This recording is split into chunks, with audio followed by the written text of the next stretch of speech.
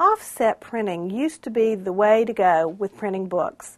Now it's pretty much used just for high volume printing because you have to print so many to get it in your price range. And so nowadays most people are going to self print on demand type printing where you don't have to print thousands and thousands of books. Offset printing is one of those huge machines that prints pages and pages and pages very quickly. The quality's great, but once again, you're going to spend a lot of money and you have to print thousands of books in order to make it cost effective, or before any offset printer will even consider doing the job.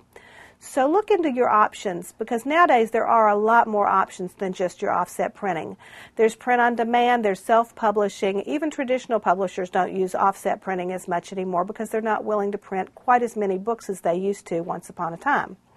So be sure and check your website, do your research, find out if offset printing is what you need or if you can go with one of the other newer products that are out there and available.